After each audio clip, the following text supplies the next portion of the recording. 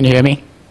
Okay, great. Okay, so thank you for coming to my talk. My name is Insuk, and I am a graduate student at MIT. And today I'll tell you about some of the work that we've been doing on web security, and in particular trying to make threat modeling more fun and less effort for developers. So before I go on, I'm just going to give you a little introduction about myself. I'm a member of the software design group at MIT, which is led by Professor Daniel Jackson in computer science. We do research on a number of different topics ranging from software architecture, requirements, security, safety, all the way down to testing and program verification. And we have applied our techniques to a number of different systems ranging from electronic voting systems, medical devices, biometric systems, and of course web applications. Okay, so the first thing we should talk about is what is threat modeling? Now, in the past, there has been some debate about the exact definition or meaning of the term threat modeling. And still today, depending on who you talk to, you're going to get different kind of answers. And personally, the way I like to think about it is basically threat modeling is just an act of asking the question, what could possibly go wrong with my system, with the product that I'm going to build? Okay? Now, let's try to make this more precise. Okay? So, as a developer, when you're thinking about security, you're often working with three different kinds of artifacts. Now, you might not write all this down explicitly in a document, but you're going to have them in your head at least. So the first thing you need is you need some kind of security requirement. So requirement is basically what your customers want, right? It's something that your customers expect your system to satisfy. For example, if you're building a healthcare app, then your customers are going to expect your system to keep their medical records private. Okay? The second thing you need is you need some kind of description of your system. If you want to reason about the security of your system, then you need to know what the system looks like. And I want to emphasize that the system is not just the code that you write, but it also includes many other things. For example, it includes the hardware component that your software is deployed on. It includes any kind of third-party libraries that you use. So you have to consider all those things to be part of your system. And the last thing you need is you need some kind of description of the environment in which the system is deployed on, right? And the distinction between the system and the environment is that the system is something you create, you build yourself, whereas the environment, you don't really have control over the actions of the agents in the environment. And depending on depending on the kind of environment that you're working in, you're going to have to worry about different kind of issues. For example, if you are building an app that's going to be deployed on a desktop, that's very different from the same app being deployed on a mobile device. You're going to have to worry about different kinds of security issues there. So, given these three things, then we can go back and restate our definition of threat modeling, which is basically asking the question, or trying to answer the question, what are the possible ways in which the system operating under a particular environment could or may fail to satisfy its requirements? Okay? Now, one thing you might be asking is, okay, well, why do you want to bother with building threat models? Why do you want to build threat models in the first place? Right? Why not just build implementation, do a lot of testing, apply a bunch of static analysis tools, and find as many bugs as you can, right? And then release the product once you're satisfied with it. And after all, models are never going to be perfect descriptions of your system, right? They're always going to be details in the final product that you're going to miss in the models. So what's the point of doing this? Well, I think the best and most compelling reason for building threat models is that by doing this early in the development, you can discover issues that become really hard to fix later in the development. A classic example of this is getting your requirements right? So if you misunderstand the customer's requirement, and if you build a product that protects a wrong asset, then it doesn't matter how good, how bug-free the product is, right? You're never going to be able to satisfy your customers. And this is the kind of thing that's just really hard to fix once you have an implementation, right? That's something you can just fix with a simple, bug fix. Now, the second benefit of doing threat modeling is that it allows you to explore different decisions you make while you're designing your system. And it helps you think about the impact of those decisions on the security of your product. So one example of this is if you're building a web app and you're trying to decide how you want to manage your sessions for your users. So one thing you can do is you can use client-based cookies as a way of managing sessions, or you can also implement some kind of server-based sessions, right? And depending on the decisions you make there, right, you're going to run into different kinds of issues that you have to worry about, right? And doing threat modeling really helps you think about these kind of things early in the development, and think about the trade-offs between different decisions you're going to make. And lastly, sort of relating back to the first point, is that if you discover these issues early, then you can actually build in mitigations against the attacks into the design instead of relying on patches, which tend to be expensive and not as effective. Okay. On the other hand, I should mention that threat models is not intended for a lot of things. First of all, it's not intended to help you find bugs in your implementation, right? There are other tools that can do this. And second, threat models by themselves don't really give you any kind of guarantees about your product, right? It's up to you as a developer to take the knowledge that you gain from threat models and act on it to make your system more secure. Okay, so how do people do threat models these days? How do people build threat models these days? I believe still the most popular way of building threat models is by drawing diagrams on a whiteboard. Okay? And in fact, I think whiteboard is probably still the most popular way of building any kind of models in software development. It could be architectural model, design model, or data model. It's still really the most popular way. And I think the reason is because, first of all, it's easy. It's not expensive, right? You just need to get a whiteboard. It doesn't require a lot of training. And also, it's great for discussions, right? Once you have a diagram written on the whiteboard, then it's very easy to discuss it with your colleagues. But it does have its shortcomings. And it doesn't provide support for a lot of things that make threat modeling hard. So what makes threat modeling hard? Well, the first thing that makes threat modeling hard is just the sheer diversity of threats that are out there that you have to worry about, right? So if you're building a web app, you're going to have to worry about things like some guy in Russia setting up a server and trying to apply phishing attacks on your users, all the way down to a bad guy trying to eavesdrop on your wireless network. And now, often the times, the attacker is not just going to use a single exploit in order to break into your system, but to make the matter worse, they're going to try to sort of combine different kinds of vulnerabilities, combine into a chain, and it's going to use the chain to basically compromise one of the requirements of your system. So thinking about these kind of things is just really hard. It's a lot of work. And I think the second thing that makes threat modeling hard is that when you're building a system, initially, you don't really know much about the system itself, right? You're still trying to make decisions about how your system is going to look like, what it's going to do. And at that point, you just don't know much about the system yourself, right? Even though you're trying to build it. So what this means is that you're not going to be able to predict different kinds of threats that may arise down the road.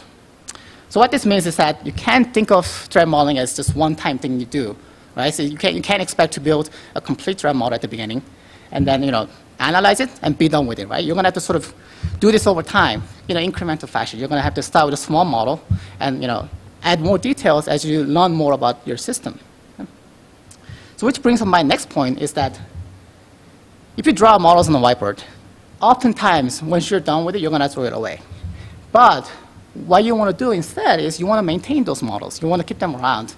You want to be able to evolve them over time. And maybe you want to reuse them later in a different context or for the next iteration of your product, right? So you want some kind of support for being able to maintain these models and evolve these models.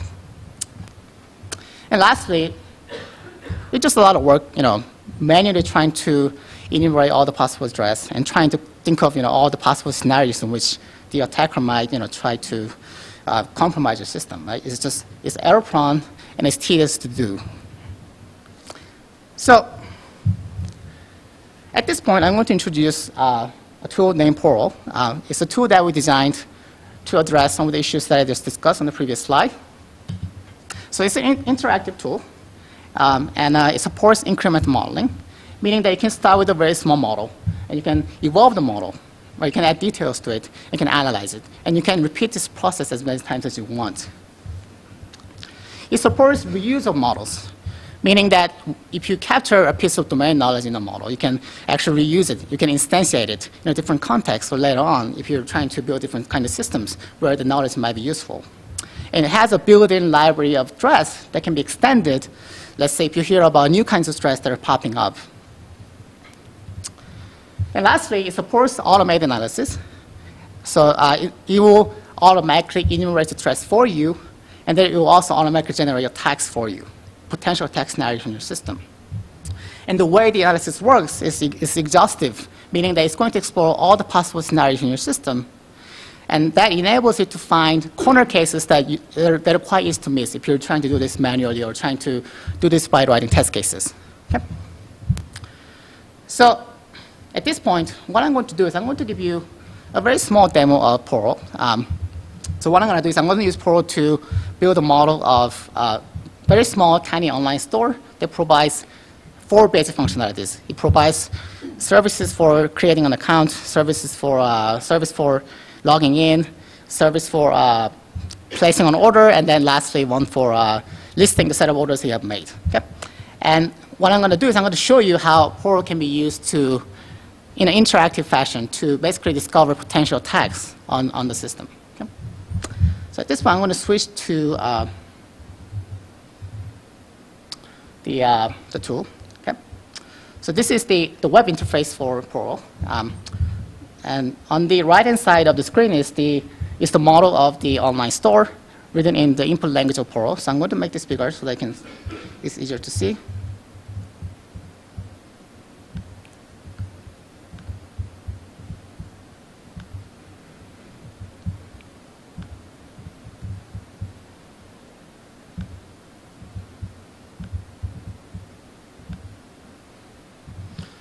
Can you see from the back? Okay, great. Okay, so basically, in a model of a system, you need to define 3 different kinds of things. The first thing you need to do is you need to introduce a set of data types that you're going to use in your system, right? So for example, here I'm going to introduce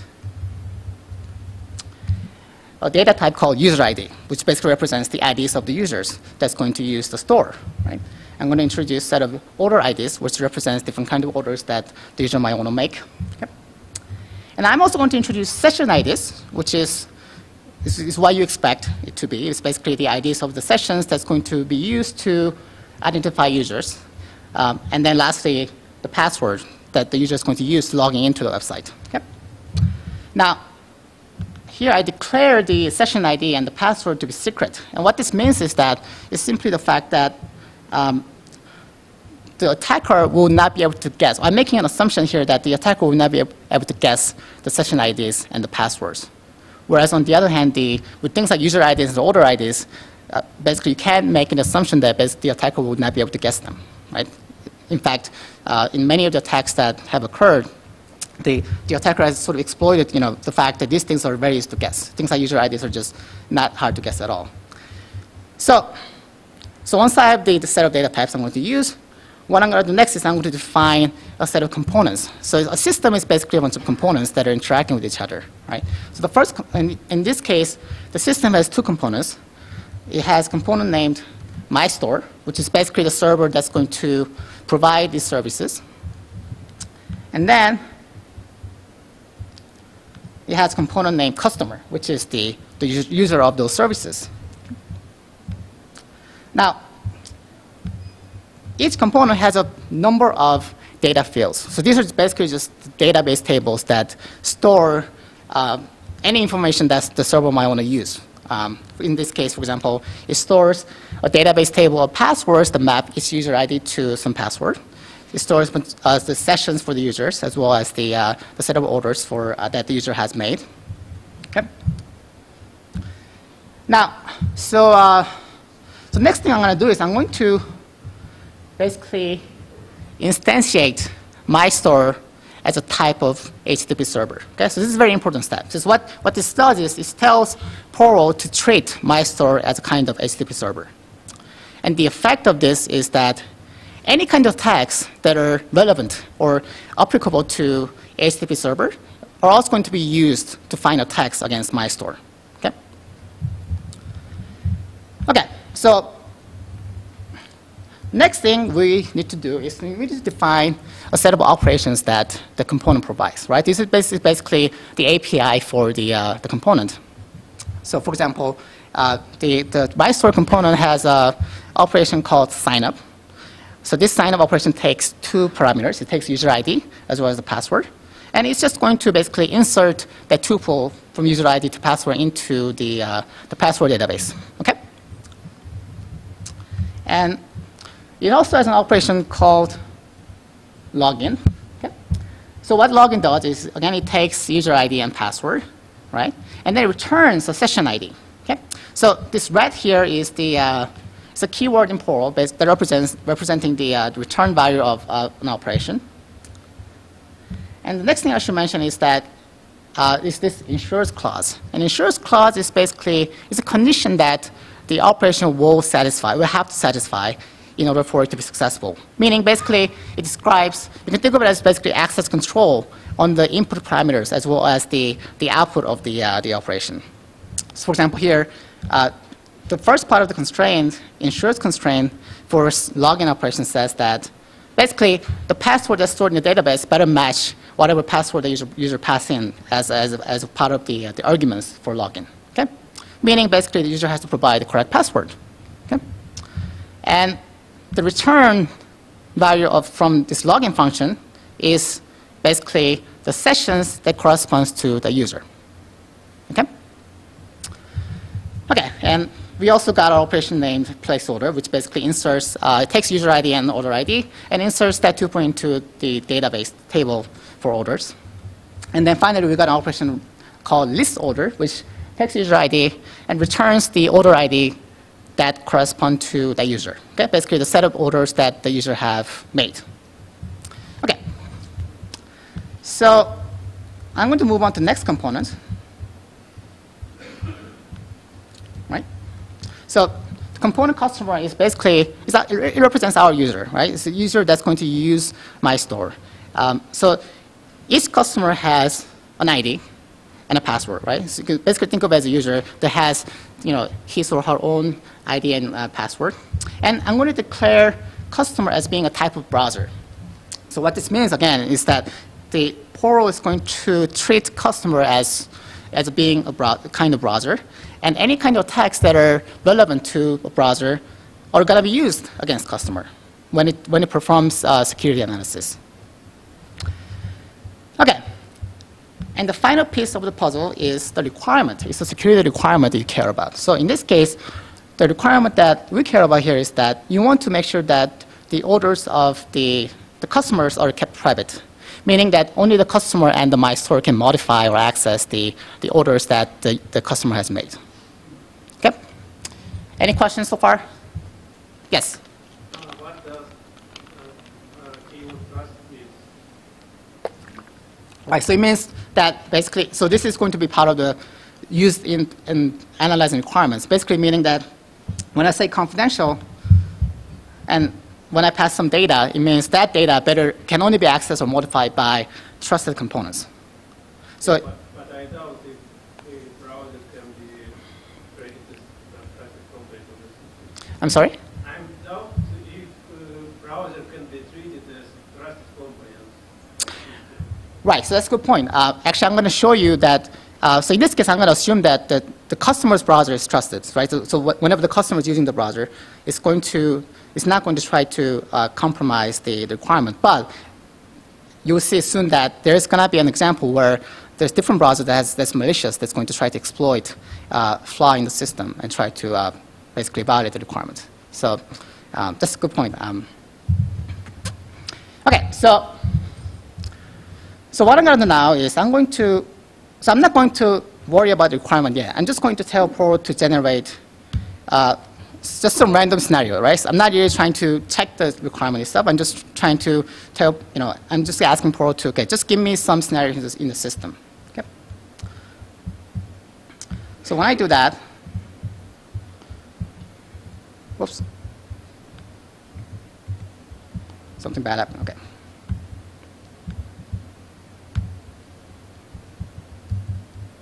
Sorry, I have to rerun the analysis.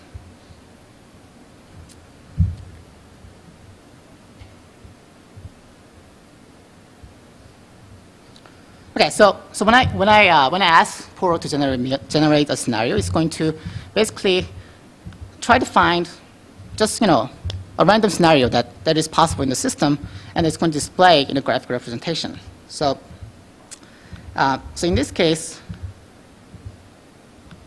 so diagram here shows, so the boxes in the diagram are the components. So the my store is a component. And the circles that are attached to the components are basically the operations, the API operations of those components, right? So for example, my store has an operation called place order, right? And that's going to be called by the customer, right? So the edge here between the customer and place order meaning represents the fact that the customer is going to make a call to place order, okay?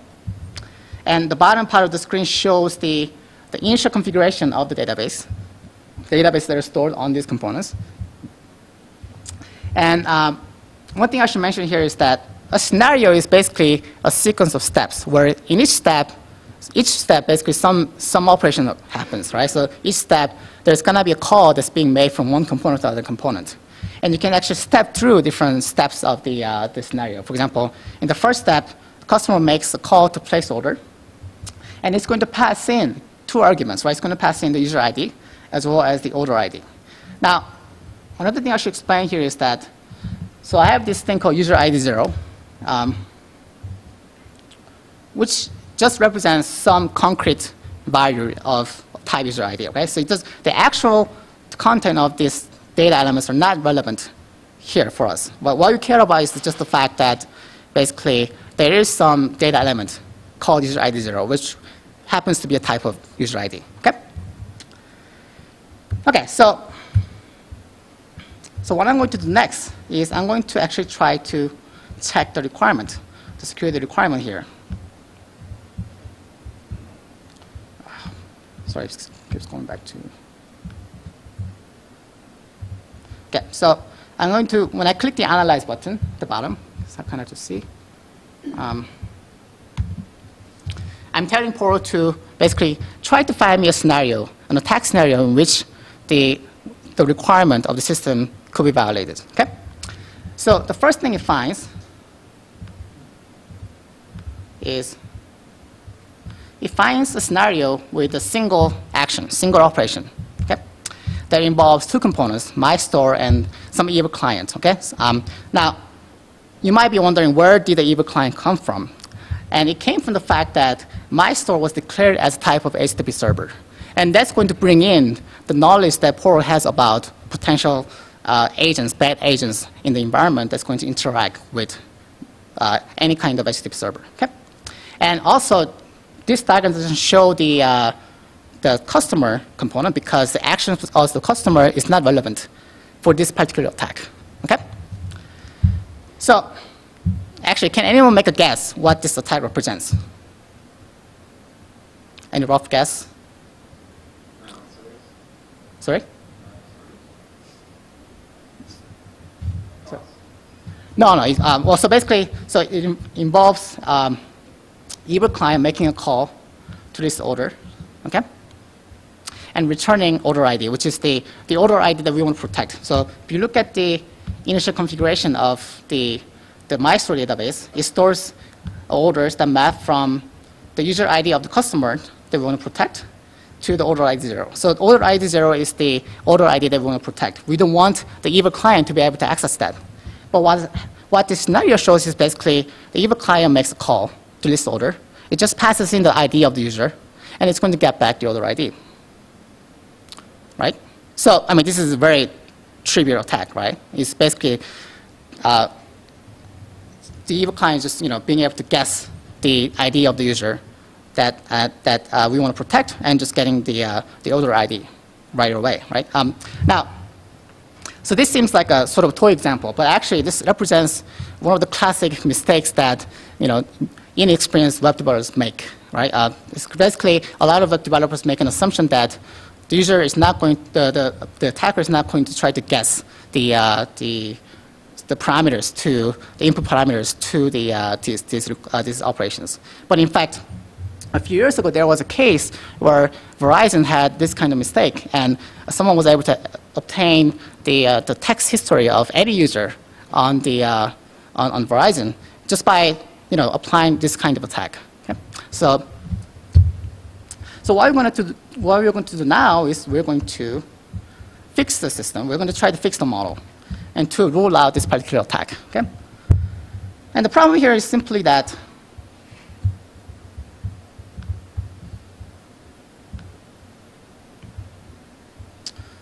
in the function list order, there isn't any kind of access control, right? Basically, the list order accepts user ID, and it just returns the order of the user. But what we want to do here is we want to change the parameter. We want to change the function such that list order now is going to accept a session ID. Okay?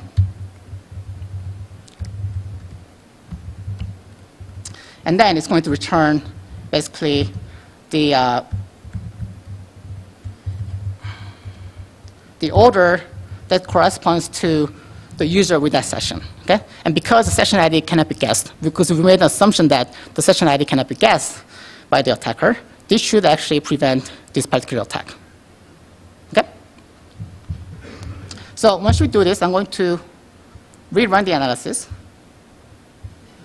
So I'm going to ask Poro to, try to see whether there's still an attack available on the system. Okay? Whether there's still an attack that's possible on the system. So it's running the analysis. And this time it finds different kind of scenario. So it finds a scenario with, again, evil client interacting with the my store. And in this case, what happened is basically this attack involves 3 different operations. So let me just step through the scenario.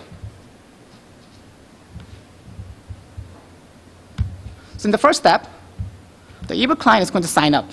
The evil client is going to create its own account on my store. Okay. And then it's going to log in, and it's going to obtain the session.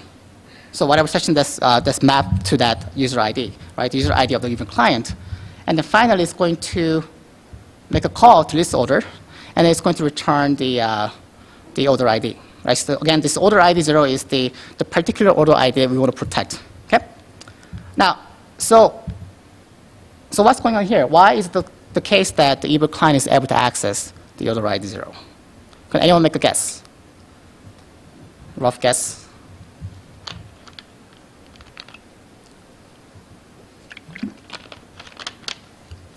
Okay, so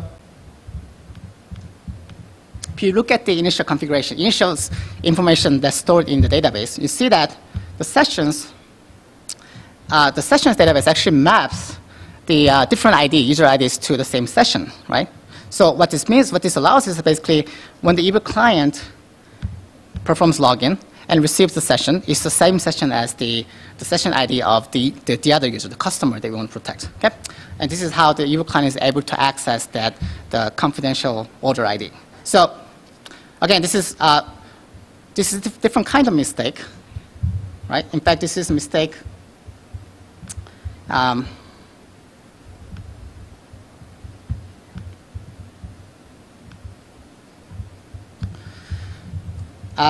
That's not really about access control, but it's really more about the configurations, right? So it's something that you have to make sure is true of your system.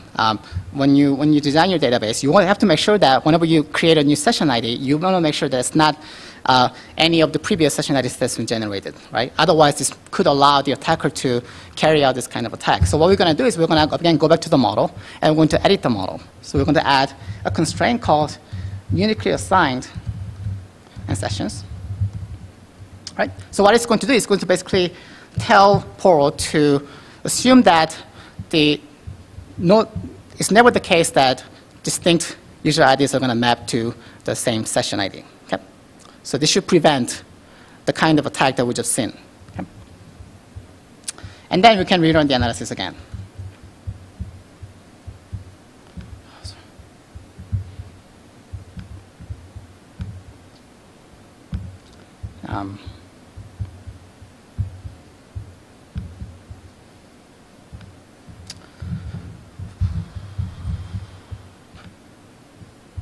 Okay, sorry. I need to do podcast one back.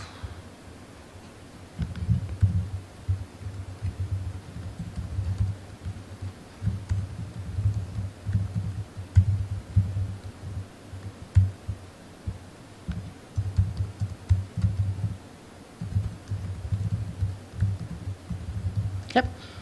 And then you rerun the analysis and see whether Poro can find another attack.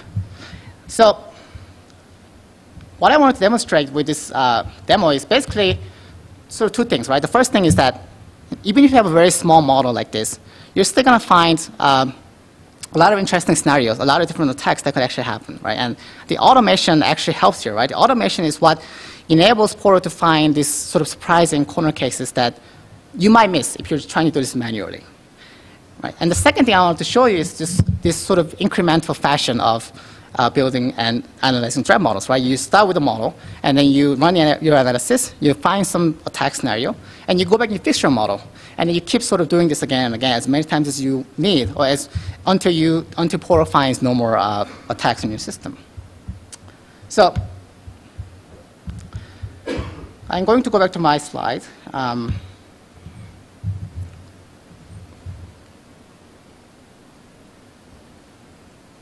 Okay, so just briefly, the way the Portal works, so it accepts two different kinds of inputs. It accepts the model of the system, as you have seen, and it accepts the requirement, the security requirement that you want to check. Okay? And it's going to basically combine those two things with the knowledge it has in its library, its threat library. Okay? And it's going to combine those three things. It's going to compile into a format that can be analyzed by the backend engine. And when the engine finds an attack, a scenario is going to basically translate that back into a graphic representation that's displayed to the user. Now, so here are some key ideas that make Portal work, right? The first idea is that just the idea of representing interaction between components as data flow through API operations. So this enables Portal to reason about end-to-end data flow throughout the system. Okay? And the constraints that you write, so those ensures and the configuration constraints you write, are actually the knowledge that you can take to the next phase of your development. These are sort of the specs, your design specs that you need to implement when you're trying to build each one of these components. And the second idea that makes Portal work is the idea that you don't need a complete model to get useful feedback out of the tool, right? You just need to start with a small model. And in fact, less information you give to Portal about the behavior of the operation, more scenarios it's going to explore. This is sort of in contrast with testing, where in testing, if you want to explore a particular behavior, you have to write a test case for it. Whereas in Portal, it's going to always assume the worst case. It's going to try to find the worst case possible scenarios. Okay? And the third idea is the idea of reusing knowledge by instantiating a component as type of another component. So you see an example of this in the demo where I instantiated my store as a type of HTTP server, and that enabled Portal to reason about potential threats on that threats that it knows about server and use that against the my store. And finally, the way the automation works is basically by translating the description of the system as well as the requirement and the threats into a logical constraint. And it's going to be solved by a constraint solver. And any instance that the constraint solver finds is going to represent a potential attack on your system. Okay? Now, I should also mention that there's a lot of ideas that we are borrowing from based on some of the great works that's been done in the past. The first idea that we're using is the idea of attack trace, which was invented by Bruce Schneider. So here the idea is that the tree shows different kinds of actions, different ways in which the attacker could combine different actions. And you can think of a scenario that Portal generates as basically a single path through this attack tree. Of course, there's been a great number of efforts in trying to capture and reuse knowledge that we would have about existing threats and vulnerabilities. And the information in Portal's library is based on the data from these databases. Now, in 1970s, Dorothy Denning wrote a paper which has since become one of the most papers in computer security, most important papers in computer security, where she introduced the idea of information flow framework. So basically, the idea here is that you want to be able to sort of reason about how information flows throughout the entire program. And you can think of Portal as basically instantiating this framework to the component level, so to reason about sort of architectural level issues. And finally, the idea of using constraint solving it came out of the programming language community, where people have used constraint solving as a way of finding bugs, building static analysis tools, and many other kinds of applications. Now, So there are some things that Portal can't do. In fact, there are a lot of things that Portal can't do. First, it can't really check implementation for security bugs, right? This is true in general for any kind of threat modeling tools. Right? There are other tools that can do this much better than Portal. Now, it can't really tell you about attacks that are outside the library, right? So it only knows about the threats that are stored in the threat library, right? Now, again, this is not really an inherent limitation of Portal. You can, if you know about a new kind of threats that doesn't exist in Portal, you can basically add it to the library, and it's going to perform the analysis, and it's going to try to find attacks based on the new information that it has just gained. It can also tell you whether your model is accurate, right? If your model is wrong, then whatever output you get from Portal might not be reliable, right? I mean, basically, it's up to you as the designer of the system to build a model that's as accurate as possible. And what this means is that Portal can't really replace humans, right? You can't really replace human insights and domain knowledge that you have about your system, right? Portal can only Portal is there to sort of help you and automate some of the tedious things that you might be doing right now with threat modeling. So at this point, I hope I convinced you that threat modeling is a useful activity and it's worth the investment. And I just want to also tell you about other tools that are out there that you can use for threat modeling.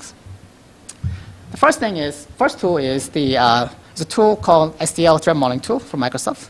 So Microsoft has been leading, so there's a team at Microsoft that's been leading effort in trying to get developers at Microsoft and other places to do threat models, to build threat models. And every year they release a new version of this product that you can download for free.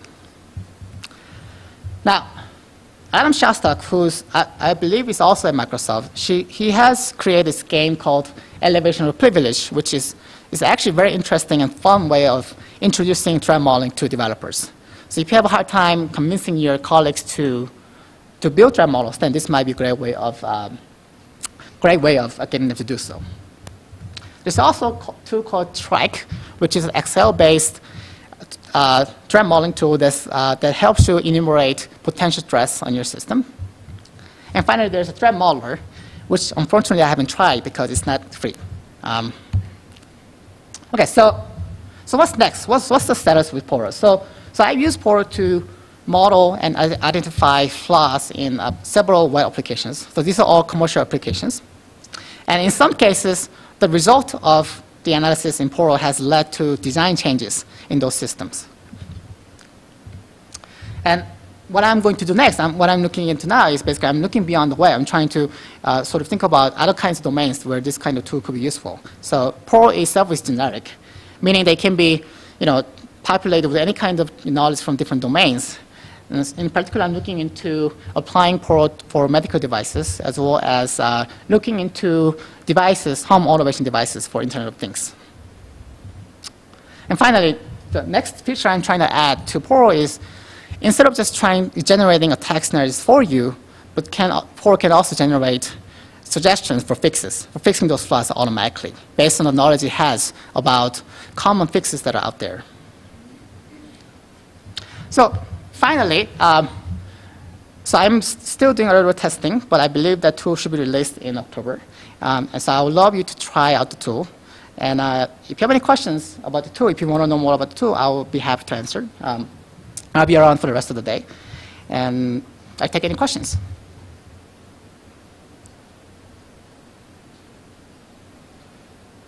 Yes?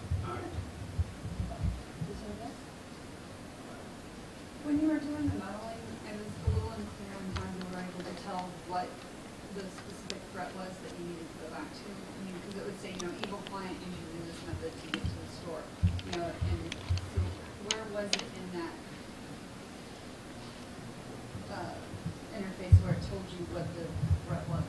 So it doesn't, the threat is basically, it doesn't tell you exactly the kind of threats that is being shown. It's basically, the threat is basically just it's expressed in terms of set of operations that the evil client is going to make. Right? So you sort of have to look at the operations. You have to look at the data flow in those operations and trying to basically understand why that evil client is able to access a piece of confidential data.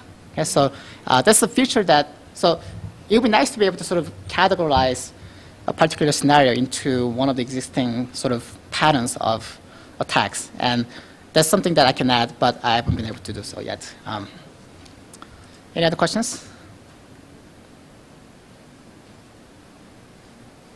Okay. I'll be around, so if you have any questions. Thank you.